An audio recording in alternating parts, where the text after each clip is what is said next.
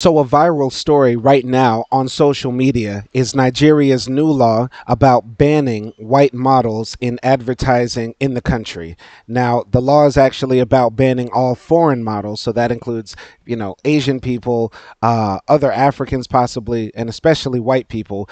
Now, this story is garnering a lot of discussion and attention online, and people are using the headline "Ban all white models" to get more clicks. But I think it's good to delve deeper into this story because too many people read the headline and don't actually read the news. And this story conflicts me because it deals with a lot of what I talk about on my channel about transnational identity and also about what it means to be black in this world and the fight against white supremacy. So I think it's good to read this article to actually understand where Nigeria is coming from with this decision, and I'll give my opinion on it as we go.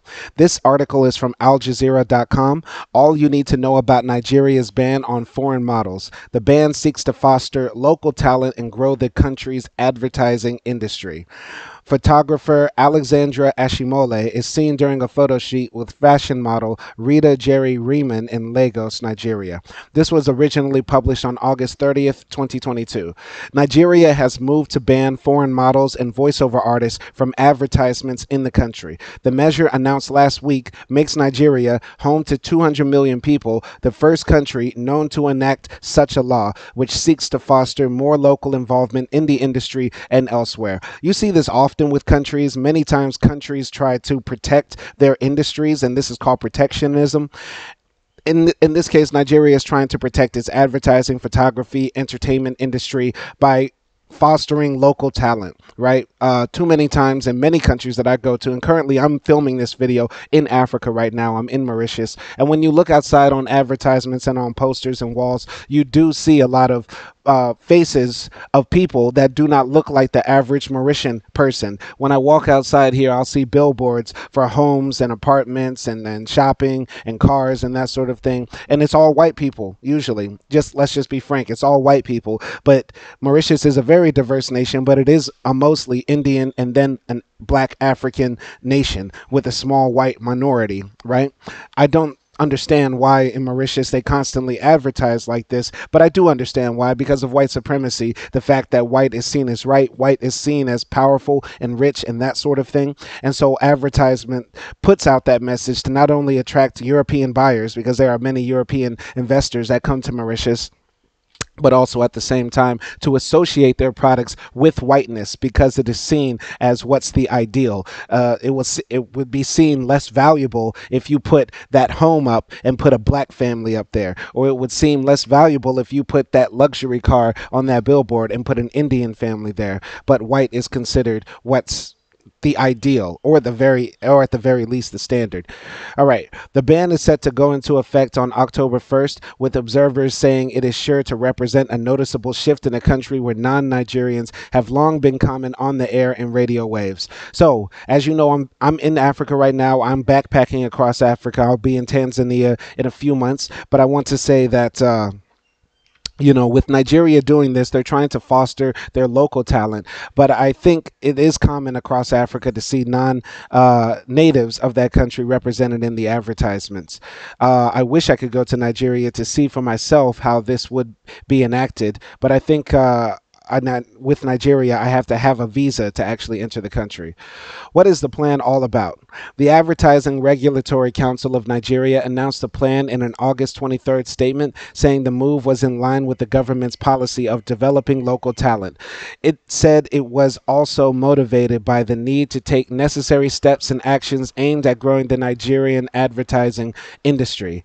A 2017 to 2021 analysis by PricewaterhouseCoopers projected that Nigeria, Africa's largest economy, will be the world's fastest growing revenue generator in the entertainment and media industry in the next 5 years. As of in the past decade, Nigeria is going through a renaissance, a cultural renaissance, with exporting its culture to the world, with Afrobeat becoming very popular and many of their artists becoming popular, not only in Nigeria, but also in the British diaspora particularly. So I feel like Nigeria in the next decade or two will have a time like Korea is having, with their cultural media, with their music and movies becoming exports all over the world. I think Nigeria is going to play a a much bigger stage in the world as terms of in terms of cultural soft power.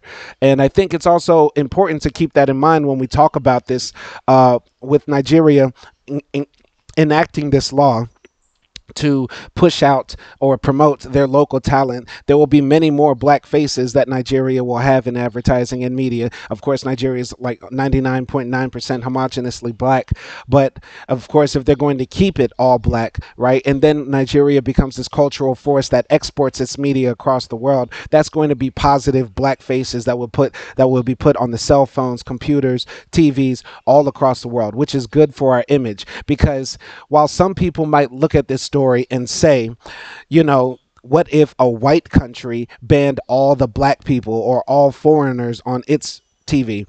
It's a completely different circumstance. When and I want to explain why, because I've explained this on my channel so many times, but I'll make this very, very clear. There is almost no place in the world where whiteness is considered negative. I have to repeat this for people who are white and maybe they don't realize their privilege.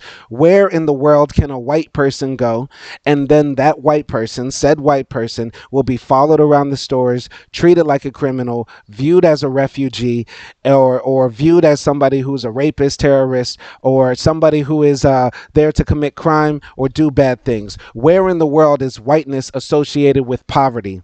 Where in the world can a white person go? If you were to drop the whitest of white person in Tanzania or Kenya or Burundi, people would not look at that said white person and say, oh God, there's more illegal immigrants in our country. Oh God, there's more refugees. They would say, no, oh, rich tourist. Meanwhile, if you drop the blackest of blackest Burundian in Germany, in Lithuania, in Poland, in whatever country, European country, there will be some, not all, some Europeans who would say, too many immigrants, too many refugees, too many foreigners, that sort of thing. Also, when we look at how advertising is done around the world and the perception of whiteness around the world, whiteness is worshipped in places like Southeast Asia, in Asia in general, in Latin America, in some parts of Africa as well. Whiteness is seen as the ideal. Meanwhile, blackness, by and large, because of the propaganda that has been pushed by the white media for centuries, myths and lies about black people, saying that we are X, Y, and Z, all sorts of things but the child of God, right? These sorts of things live in the mind of people. If you don't believe me, go look at all the other videos and statistics about the perceptions of Africans in other countries. Go watch my videos about how Africans are treated or viewed in other countries, Tunisia, Turkey, Serbia, etc. And I'll continue to make more. The push for this is to help fight against white supremacy. White supremacy is not an attack on white people. White supremacy is the system and view and mindset and sickness that says whiteness is better. Whiteness is right. Whiteness is the ideal. We are not trying to create black supremacy where we want people to see blackness is white rights or blackness is the ideal or anything. We are trying to stop the mindset that stops people from, that starts people bleaching their skin, saying that they want interracial relationships specifically so their children are lighter. People saying that they want to move to European countries, or that Europeans are the smartest or the most beautiful or the most successful people, or people of that like. This is the fight against that, to stop that sort of mindset, because this sort of mindset is killing people. It's literally killing people. People dying from bleaching their skin, people dying trying to get into Europe, people getting killed by white supremacists who believe all of that nonsense. This is why we are fighting against white supremacy, and Nigeria doing this is not anti-white. And if a European country did this, I think that would be problematic. Yes, there is a double standard. Double standards do exist, and they do not always have to be negative, right? And I feel like I'm explaining this to a white audience because too many of my viewers and commenters are presumably white, are presumably people who have never thought deeply about what racism and white supremacy does to the minds of people all around the world, because they've probably never traveled outside of their country or been in homogenous places where they are the minority. But you would understand, if you were to put yourself in that situation, how you are viewed as a minority is absolutely different than how people of color, which is a term I hate, are viewed as a minority, right? All right, I'll continue. The ban will pertain to any advertisement targeted or exposed on the Nigerian advertising space, referring to an industry estimated to be valued at about $450 million in 2021. It added that while ongoing campaigns will be able to continue to run to the end of their current term, subsequent applications for revalidation for continued exposure of such material will not be granted. So they're just going to, oops, sorry. So they're just going to ban companies that are not ban the practice of using foreign models, and they're not going to renew that registration of using foreign models in the advertisement industry, right? Ban on the use of foreign models and voiceover artists on the Nigerian advertising medium slash media. All right, this is the order that came out. Okay, this is from the Federal Ministry of Information and Culture. All right, I won't read all of this, but the link for this article will be in the chat. All right, so is the plan likely to be effective? Nigeria had already imposed a tariff of about $240 for every foreign model used in an advertising spot, which has begun to transform how marketing campaigns in the country look, according to the UK's The Times newspaper. 10 to 20 years ago, if you check the commercials, I would say they were almost 50-50 in terms of foreign faces, and all the voiceovers were British accents. Steve Babako, the president of the Association of Advertising Agencies of Nigeria, told the newspaper. That would include Nigerian brands using foreigners and global companies distributing their advertisements in the former British colony, which gained independence in 1960. I want to say also, when I think about why this order came down, usually countries enforce these sort of culture war hardline issues that don't really won't detrimentally affect the economy, but only try to affect the culture when there is some sort of like economic or social problem in the country that seems unsustainable, right? Like, for example, Turkey is going through an economic crisis, and instead of the president of Turkey trying to actually do something about the economic crisis, he changes the official name of Turkey to Turkiye, right? Or in the United States, when COVID-19 was happening, and Donald Trump was going around telling people that the COVID is nothing to worry about, even though over 1 million Americans died and continue to die. He was having all these culture war issues with the media, talking about the media is lying and the media is being fake to him, and trying to pass laws that were just ridiculous, right? So many times when governments pass these laws or try to create a stir in the public about culture war issues stuff, or try to make nationalistic policy that just gets people to riled up and say, yeah, Nigeria number one, USA number one, country X number one. It's really because there's a deeper problem. And I know Nigeria is not the most well-managed country in the world, to say the least, but I would like to know what is spurring this movement in the government. Is it just, it can't just be because, there are too many British accents and foreign models on TV. There has to be something deeper going on which spurs this action, because this always takes heat away from the real issue that's going on in the country. All right. Bibeko said the laws were in line with the new sense of pride among young Nigerians who wanted to see representation in the media. I think the law is just catching up with national sentiment. As long as maybe 8 years ago, you would notice some kind of renaissance in Nigeria, he told the Times. People will tell you there are about 200 million of us. Are you telling me you could not find indigenous models for these commercials? Babiko said. All right, so I want to say that as far as this idea of indigenous people to a nation or land, or whether countries are supposed to be protection states or protection cradles for an indigenous group of people or a certain ethnic group of people or race of people, I absolutely disagree with that. And this is a foreign concept to many people out who were not born in America or were not born in the Americas. But what I appreciate the most about the Americas is the idea of transnational identity, multiculturalism within a society, multiracialism within a society, and the idea that a country is not just a collection of peoples, but a collection of people who share an idea or believe in the same principles, right? So Nigeria, like many countries around the world, because the majority of countries are like this, is probably an ethno-state, right? An ethno-state in the sense that it is a place for Nigerians, and a true Nigerian is of probably a few ethnic groups, Hausa, Yoruba, Igbo, and maybe the other ones, right? And is also a black person, right? I don't believe a country should be that. I believe a country should be a collection of people who have the same idea, or want to be patriotic to that country. So, for example, the same way a Nigerian who moves to the UK and lives there for the rest of their life after they came there when they went to study when they were 18 or 19, lives there the rest of their life, speaks perfect English, and wants to be considered a true British citizen, we allow that in the current Western world. In the current Western world of by the way, I hate the term Western, but we allow that in the current Western world in the idea of multiculturalism and transnational identity. Should not the same thing be accepted or be applied if the reverse? I know right now the reverse does not happen much. There are not many Americans like me, or there are not many white people in the world running to Africa to immigrate there, right? And there are not even a lot of African Americans running to Africa or running to different places in the world to immigrate. But say, for example, a white person were to move to Nigeria, they should be allotted the same right or privilege to be able to say, I am a true Nigerian too. Now, would that person not be allowed to become a model in Nigeria just because they're white and they moved there and they immigrated there? I don't. I think in a lot of cases they would say yes, because that would be the minority. That would be like a very, very slim minority, literally a handful of people that would want to do that, right? Not to disrespect Nigeria, but I'm just saying.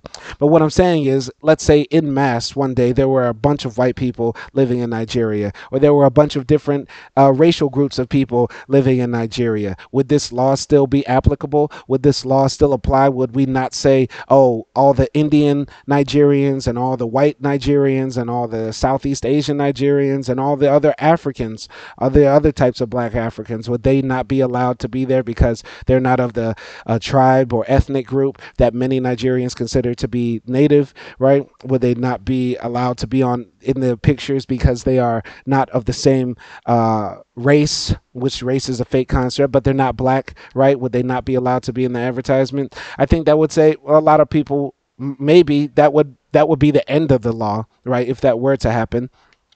But what I'm saying is, I'm conflicted about this because on one hand, I like that this law is combating white supremacy and homogenization of the world through media, right? But on the other hand, I I really dislike this law because it sort of enforces some of the worst aspects of nationalism and protectionism, which I hate. I hate the idea of us saying we need to be a separate group of people than those people over there in this imaginary border wall that was created by Europeans themselves, who told us this is now Nigeria, when Nigeria never existed until the British arrived, right? And I want to say that this law is it's complicated. It's pulling on many parts of my heartstrings, and I just hope that people get the right perspective on this. I mean, everybody's going to reach their own opinion about this, but my perspective is that I hope this law is viewed as a check on white supremacy throughout the world, a check on so many people in the third world and the developing world getting images in their mind of blue-eyed, blonde-haired people and thinking that they are less than because they do not fit those standards, or treating those people like they are God on earth when they come to their countries just because they have been fed these images over and over again that these people are the ideal or they are the standard, right? We need to make sure that we put out media images in the world that show all people, black, white, Asian, Hispanic, whatever, all sorts of people as beautiful, as worthy of love, respect, and dignity, as being complex, paradoxical characters. Because not every black person is all good, and not every white person is all bad. People are complex, and there's a mix of things within people. We have contradictory sides in all of us, right? So that's just what I want to say about that. So this is a tweet from AJ Plus. Nigeria banned foreign models in TV ads, believed to be the first country to do so, to stop an overrepresentation of white models. Regulators told Economic Times half of models and voiceovers in recent decades were white or British and want to boost local employment and pride. So, what has the reaction been? Sigun Arinze, a veteran actor and president of the Association of Voiceover Artists, AVOA, commended the move, saying it was an enabling regulation that favors the local industry, especially at a time when Nigeria is in dire need of sufficient platforms for its teeming youth population. But social media users in Nigeria have been split on the move. Nigerian voiceover actor Jamaldeen wrote on Twitter, "The voice was a dangerous, retaliatory step that would hurt us." Mohammed Jamal, Archon bans use of foreign models and voiceover artists for adverts in Nigeria. This is a good development. Mohammed Jamal. Now, I don't know if this person is a Nigerian, but his Twitter handle is saying white Nigerian. So I think this throws a monkey wrench into everything. Because on one hand, I can understand why people have this tribalism, nationalism that says we are the true Nigerians, people who are black, people who are Yoruba, people who are Hausa, or people who are, whatever ethnic groups that are here. And then all others are foreigners, right? But we would not want that same sentiment if black people were to go to India, or if we to go to Brazil, or if we were to go to, France, or that sort of thing. So we can't have it both ways. I advocate for a globalist, transnational, multicultural world, open world. This is what I fight for and advocate for on my channel, because this is what I wholeheartedly believe. And I would not want anybody, Muhammad Jamal, to denigrate his Nigerianness. If he identifies as a Nigerian, if he feels patriotic as a Nigerian, and if he loves Nigeria, Muhammad Jamal should be seen as a Nigerian as well. And he should not be discriminated against just because of his ethnic background, right? Meanwhile, Lebanese Nigerian entrepreneur Mohammed Jamal called the measure a good development. Others have pushed back on the characterization that the ban specifically singles out white actors, noting the language only refers to foreign talent. Now, that's why I read this article, because too many people are putting the clickbait title, they banned white models. No, they banned foreign models. They banned foreign models. So all foreign models, that means the person has to be a Nigerian citizen, right? The person has to be from Nigeria. So you can't have Ghanaians, Ivory Coastians, Cameroonians, right? That sort of thing. Now, once again, I'll just say that I find this law confusing, as far not in its implementation or what it's trying to say, but confusing for me as to how I feel about it, because it's a good thing that it's combating white supremacy, but it's a bad thing that it's enforcing protectionist ideas and nationalism. So I would like to pass the question on to the comment section. I don't usually do this, but this is similar to like the other videos where I just don't have a clear direct answer. What do you think? What do you think? Commenters, let me know. Leave a like, subscribe to this video. Thank you for watching. My name is Simon Hill, and this has been the truth about Nigeria's ban on white models.